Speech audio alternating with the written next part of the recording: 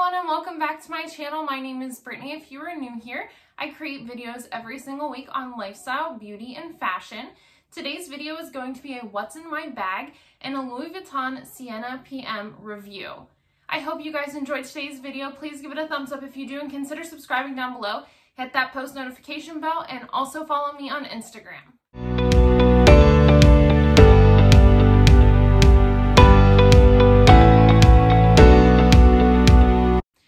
So I have the Louis Vuitton Siena PM bag. This bag comes in the Damier Ebene print in the coated canvas and it retails for $1,670. I never thought I would get to own a Louis Vuitton bag. I am in shock that my family purchased this for me. It was a birthday gift from my husband, my parents, and my grandparents. They knew I had been wanting a Louis Vuitton for so long. I did a lot of research on bags and I had a few ideas of the ones I wanted when I went to the store. My SA, he really helped me kind of narrow down what I wanted. I originally thought I wanted a Pochette Métis, and I know that so many people have that bag, and so I really wanted to get something different for myself that a lot of people weren't going to have. And I don't see a lot of people talk about this bag, and I'm not quite sure why, because it is such a great bag. You can wear this over your shoulder, can carry it on your arm, you can wear it crossbody, which is typically how I wear it. It is such a durable bag. The print is beautiful, the gold hardware is beautiful, the pleating, the Louis Vuitton tag, it has the adjustable strap that comes with it, which is really nice. A lot of the bags don't actually come with a strap, like unless you get the bandolier, the Speedy, they don't come with the straps, which that makes it more expensive. This one came with it. All just so gorgeous that really don't understand why people don't talk about this more. I did purchase this luggage tag on my honeymoon. It has my initials on it, and I just think it adds something really nice to the bag, but that's it without the Louis Vuitton charm. I love the red interior of the bag. I think it just looks absolutely gorgeous. It has two pockets up towards the front, two smaller pockets, and then a larger pocket in the back. And like I said, this is just a very durable bag, and that's what I love about it so much. It just holds so much.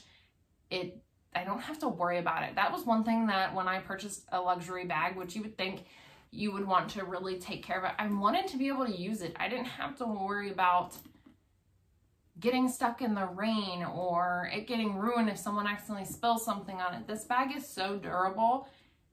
I've been carrying it for 2 years and it's just fantastic.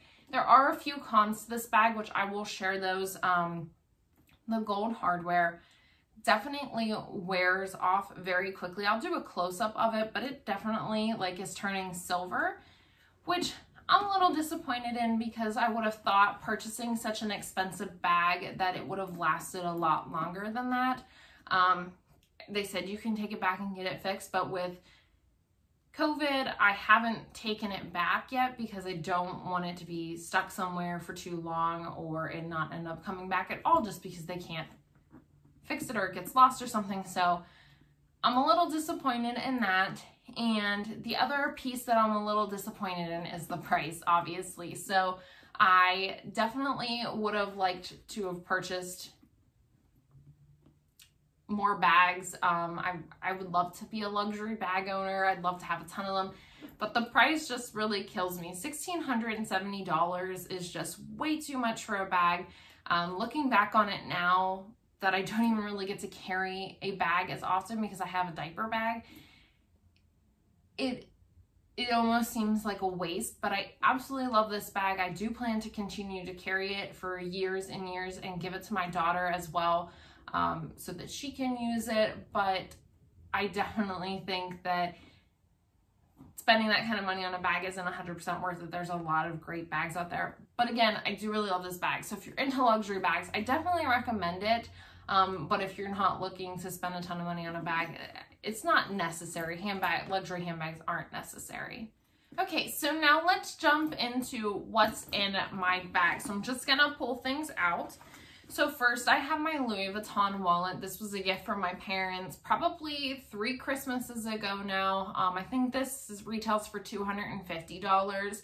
I'll have the price in the description box, but it is actually a business card holder. I really love this wallet. I like how small it is. I love the original monogram print. I think it's very beautiful, and it works really well as a wallet, even though it is a business card holder. The next item is my Louis Vuitton 6-ring key holder. I have mine with the pretty pink interior, and again, it is in the monogram. And again, I'm disappointed in how the gold wears on this. I think this also retails for like $250. I did purchase this myself. It was kind of like a birthday gift to myself. I kind of saved some money that I got and purchased it. But again, disappointed in how the gold is wearing, and also how the button is wearing. This is a pink button and it's not wearing very well, but I still think they look really pretty. I just wish for the price that it wore a little bit better. Next item is a portable phone charger. I said this in my diaper bag video. You never know when your phone's gonna die. You never want your phone to die. I always have one with me. We actually have a couple of them that we just keep in different spots in our house, and we absolutely always love having a phone charger with us. Never want your phone to be dead. Next is my lipstick and my lip liner. This is my lipstick is the Maybelline Superstay Ink Crayon in the shade Lead the Way, and then this is my MAC lip liner pencil in the shade Whirl. I love this color for fall. Actually, I think this combination is really pretty because it kind of gives you a darker lip line, and then this is a little bit of a nudier pink. I love them both for fall. Beautiful berry type shades, and I think they work really well together. Then I have a nail file and a hair tie. You never know when you're going to need to pull your hair up, and then you never know when you're going to need to file your nails. I chip my nails constantly. I don't really have them done lately because of COVID, but I was getting them done a lot, and I need to go get them done again, but I would never want to chip like a dip powder nail and not have a nail file to kind of fix it. Also, my daughter's nails get very like jagged very easily, so I like having this to file her nails down as much as possible. And then for the last item is my hand sanitizer. You gotta have hand sanitizer at all times. It's really just something you always need, and then as a parent, it's nice to have that you can just hand sanitize wherever you go. That does it for everything that's in my bag. I have really narrowed down what is in my bag. There used to be everything, anything and everything in this bag. It was always so heavy, but having a child, it kind of just really makes you narrow down the necessities because you're going from a diaper bag to a work bag to my own purse, and normally they all kind of are just in this pouch and I transfer between different bags.